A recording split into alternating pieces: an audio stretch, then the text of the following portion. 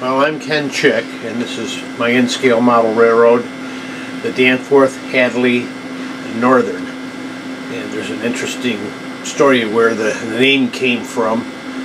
Danforth is a type of anchor, and so that was the anchor of the railroad. It had to do with some boating experiences that I had way back, losing a number of Danforth anchors. So. And I don't remember where Hadley came from. I think there is an actual river called Hadley somewhere, but and the northern part was, I like the idea of the Northern Pacific. In fact, the Northern Pacific is incorporated into this railroad in a number of ways. The towns are all the names of the towns that were on the mountain district of the Northern Pacific Railroad, although none of them are actually modeled in any fashion. We only use the name. And there's a great deal of Northern Pacific equipment on the railroad now. It was about, I think it was 1903 when the guy who developed or first built the Danforth, Hadley, Northern went bankrupt and eventually was purchased by the Northern Pacific, or at least that's my story. So this is a point-to-point railroad. It's designed for operation. There are approximately 15 towns or switching areas on the railroad. It's probably, in terms of track, about 98.5% complete. There are a couple of switching areas that have to be, or a couple of switches have to be added. The scenery is probably about 95% complete. There are a couple areas that are left to be done where I still have to put in some track. There's a major city that is kind of set up, but the actual roads aren't in yet, just the some cardboard replicas. Railroad runs on North Coast Engineering, DCC. I got into that initially when it was first introduced. Excuse me, about 30 years ago or more, and I stuck with it, and I went with it as opposed to any of the other systems because at that point in time I had a number of engines, and one of the features was that they supported 4-digit numbering, so I didn't have to have a cross-reference for any of the engines. I've been very happy with the system. It operates well. It's all wireless, although we still have module or areas on the fascia where we can plug in if we need to. What else can I tell you? Oh, when I started the railroad, it was about the time that Railcraft came out with Code 55 N-scale track, and I at that time sold all of my Pico switches and track and bought whole bunch of Railcraft track. There were no switches at the time. They had some things called switch kits, where basically all the rail for a switch, the points, the frog, and 2 bus bars across the top of the rails that held things in gauge, kind of. So I developed some little plastic I'm not sure what you call them, areas to put ties in, and then I ended up rebuilding all of those turnouts. When I ran out of those, I had purchased, I think, about 100 of those initially in 4 different scales, and then people doing it stopped doing it. I started using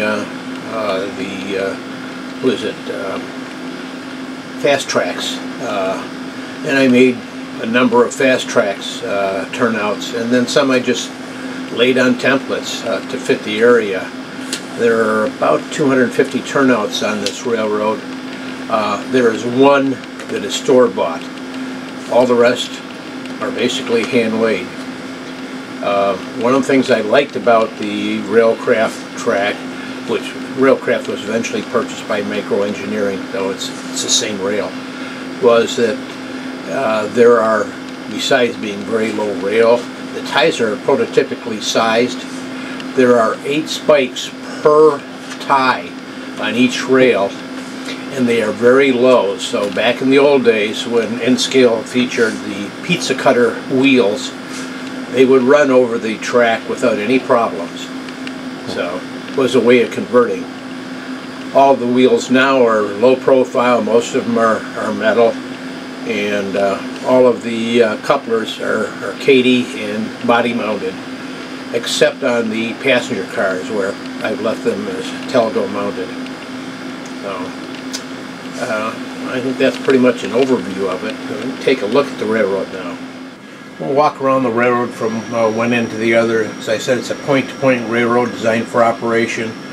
Not all of it is done yet. This area right here is where we're going to have a large chemical facility. However, there are still many pieces that are going to be built. They're in the shop and I've been working on them for a while, but when I get them done, then everything will be positioned, and the buildings and all the other pieces will be positioned so that they all work and seem to make sense. Underneath this area there are 8 storage tracks that are actually in a loop. Go in one area and out the other area. The panels on top can be lifted out so that we can access those, and when this area is completed there will be no track on top of these panels. There would be buildings and other things, but no track where any switching would be done, as we wouldn't be able to lift them out, and if you can't lift them out you are certainly going to have problems underneath. So it's just one of the ways to cover up this area and keep doing some modeling in here. And you know, there's still so much that has to be done here. The abutments aren't done. You've got to actually shorten the road and do things like that.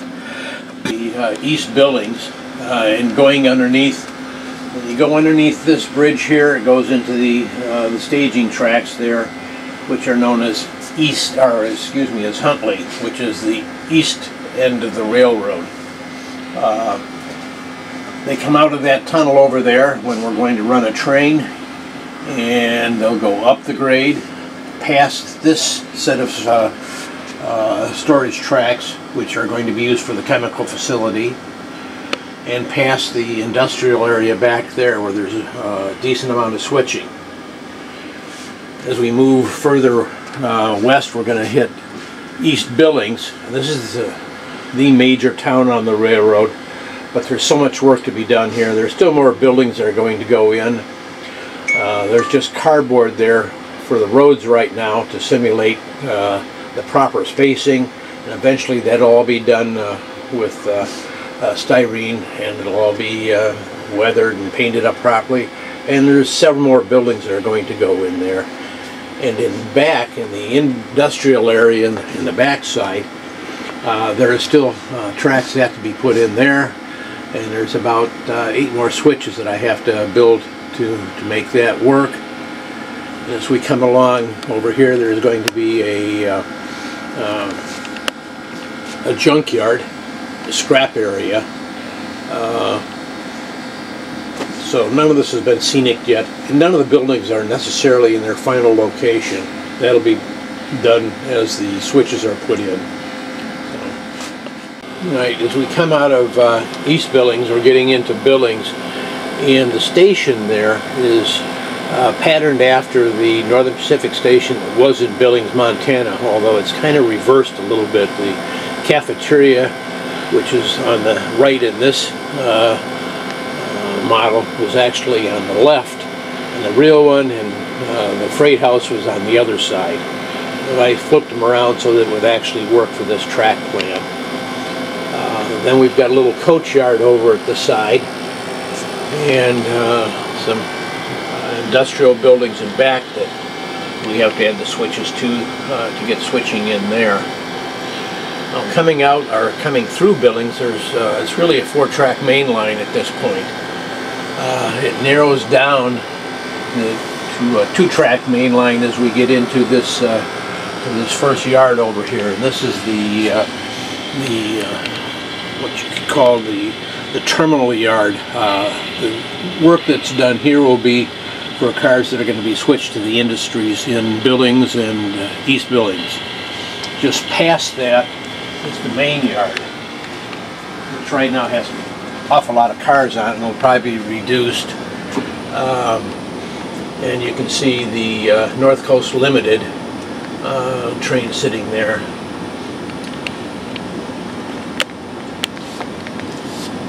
Everything in this area is pretty well done. The one problem that we have is that there are so many switches in the area, and all of my switches are controlled with their switch machine motors underneath. But trying to figure out, if you go back and photograph or take a look at the panel here, trying to figure out which switch to throw, looking at those switches to get up here, is a bit of a task. So what I've done is, if you look up at the top, there are little pins every so often. They're colored pins. On the panel down here, some of the switches have a colored sleeve on it to match the pin, so it's a little bit easier to figure out what you're going to switch. The hardest part of building this this whole end of the yard and the little terminal yard is there are 3 double slip switch machines in there that I scratch built. I built those after having done several hundred regular machines or switches, and figured, well, it won't be hard. The instructions say the first couple that you build you'll probably throw away, and I said, nah, I built enough of these that I'm not going to worry about that. So I built the first one, threw it away. Built the second one, threw it away. It was pretty close. The third one finally worked. So I ended up with 3 of them that are stationed up here, and trains actually go through them. Into the yard down here still needs to be ballasted. We've just done a little bit of work, and hopefully we'll get to this sometime in the near future. And as we come along to the end of the yard, there's the main engine facility over here, the main Billings engine terminal. As you can see, there are a lot of engines here. Over the years I've collected a lot of engines. Almost all of them have a decoder in them, and many of them have sound in them. And the initial ones, there were times when I just had to mill away some of the frame to put the decoder in, and some where I had to mill away some areas to put in the speaker. It was a lot easier with the steam engines. Many of the engines are actually in the roundhouse.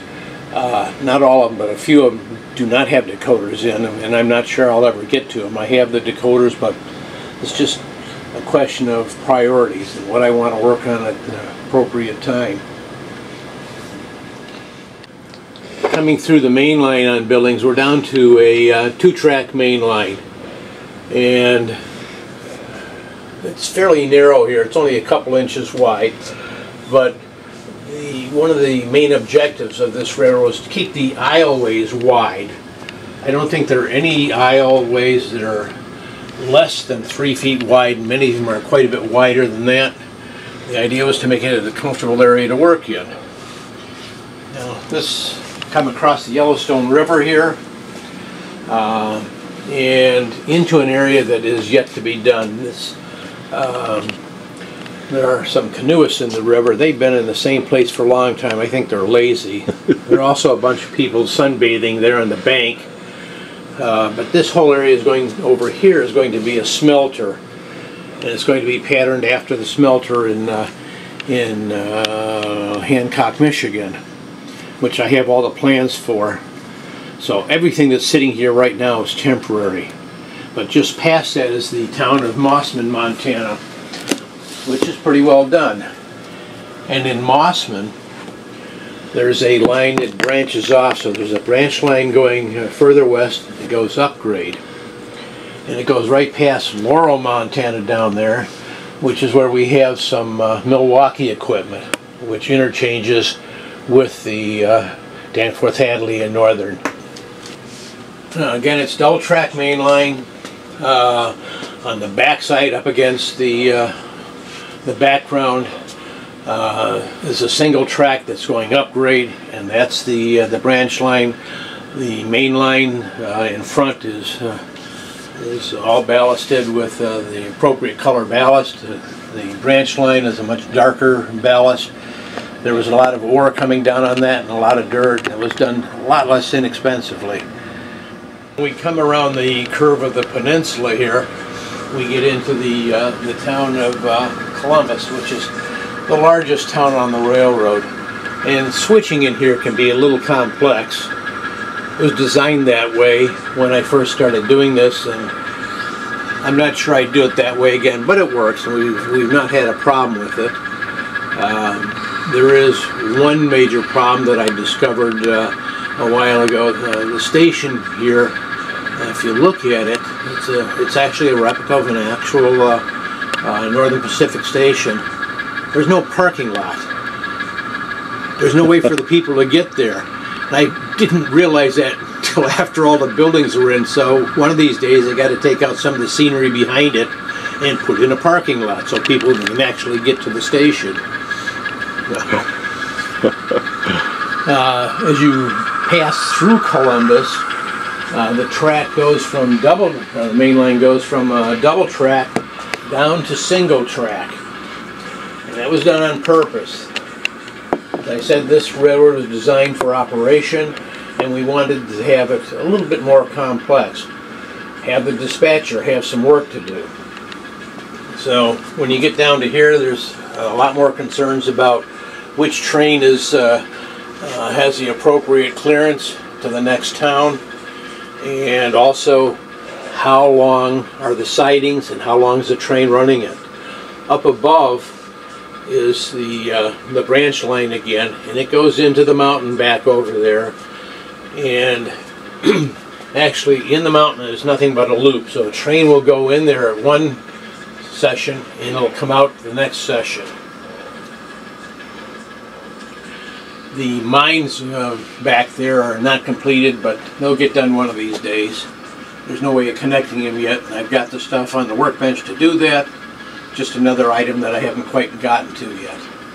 That huge mountain is done primarily with geodesic scenery material and is hollow inside, and when we get around to the other side of the railroad you'll see why.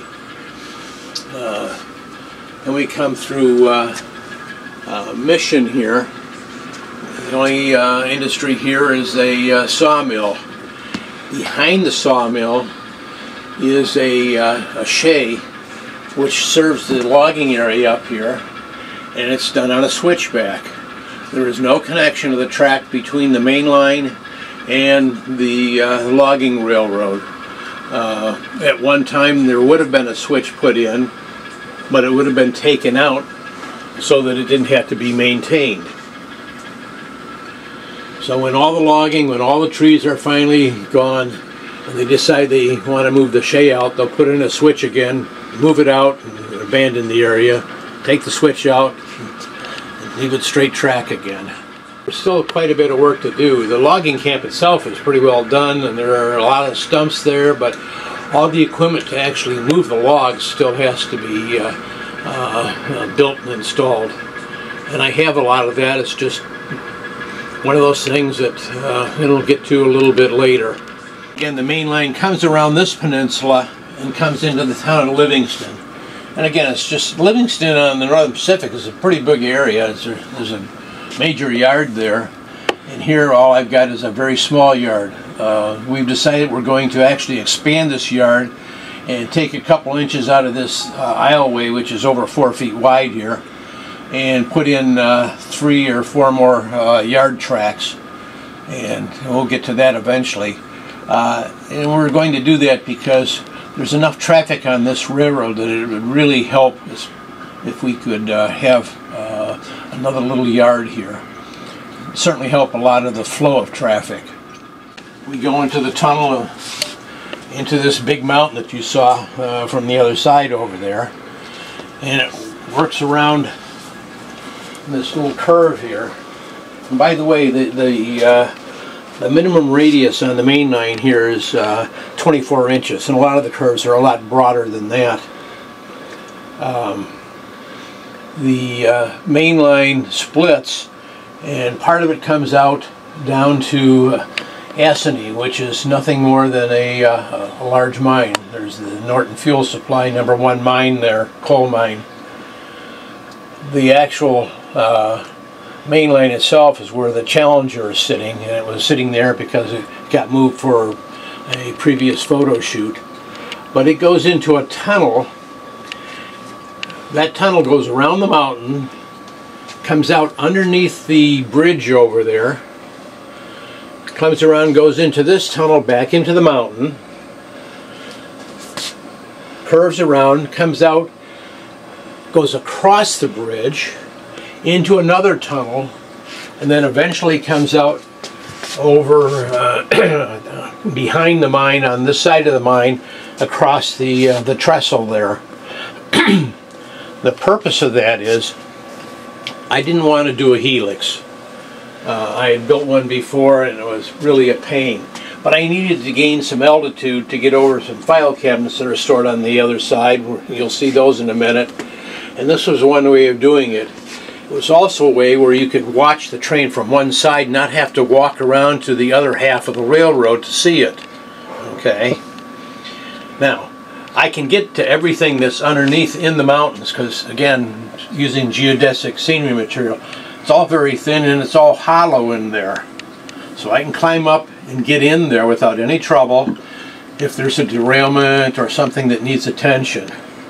And of course, one of the other main features is up above this large section of mountain here is the water shutoff valve for the ice maker for the refrigerator in the kitchen. And I knew that if I couldn't get to that, there would be real trouble. So it was designed so that I could get to that shutoff. So across the trestle, we come into, actually the main line doesn't come into the town, it goes behind the town, upgrade. There's a branch, another branch line that comes down on this side of the trestle into Logan, Montana. And there's a lot of switching in Logan. This can be a fairly complex and time-consuming switching area. The other end of the track at Logan goes in under the bridge that goes across the main line into a tunnel and actually goes into the other room, which you'll see eventually, and is the other end of the railroad. The main line comes across that bridge, across this little trestle here, and there's the Delight Apple warehouse area there. And there are 3 tracks in there, and we have a mirror installed up there so that when someone's switching it, they can actually see what's going on the other side of the first building. Right, there's an apple orchard over here, and the house with a little barn, and there's some beehives there, and a couple guys tending them. And as you follow the trees all the way down, there's a road that goes back down into the orchard. And all of those trees actually have apples on them. And unlike many of the models that you buy with the fruit on them, where the fruit seems to be on the top of the branches and on top of the leaves, when I made these, I turned them upside down and sprinkled the fruit on the bottom. The fruit is, all the apples are actually edible. They're cake decorations, little pieces of sugar. So, and they were the right size and they worked out. I just found them in the grocery store one day. So the main line goes through Whitehall, and there are a couple areas. There are some hobos sitting here. There's an abandoned old Model T in the ravine here. It goes past the Perry Stockyards, goes across a couple of bridges, which flows. They go across the this branch of the Yellowstone River over here, and the second bridge actually goes across the track, which again goes into the other room, and we'll see that in a minute. So the main line is still up top. It goes through Homestake, Montana, which looks absolutely nothing like the real Homestake. But again, we were only modeling the names and trying to get the road set up. The main line goes behind the town of Butte, Montana, into the tunnel over there, and it's a scene that you see when you come down the stairs. So why don't we go over there and follow it and look at that.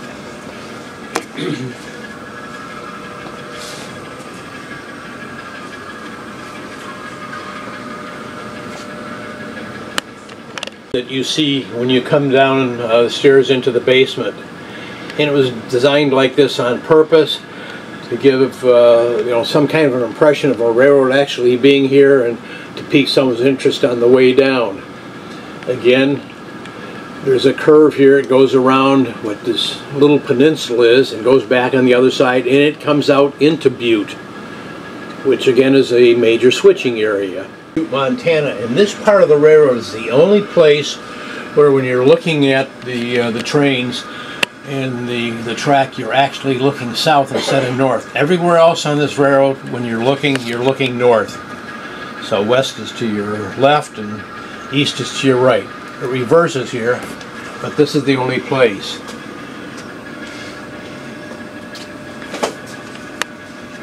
Now the main line comes down, goes under this bridge, and goes into the other room where the other end of the railroad is. And we can go in there and take a look at that. This is the workshop area in here and the other end of the railroad.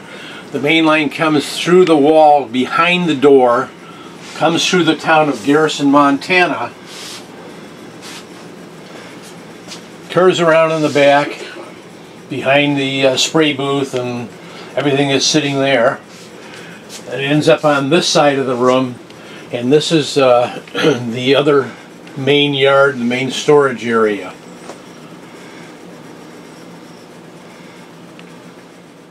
If you remember, Logan was a branch line. It also went through the wall.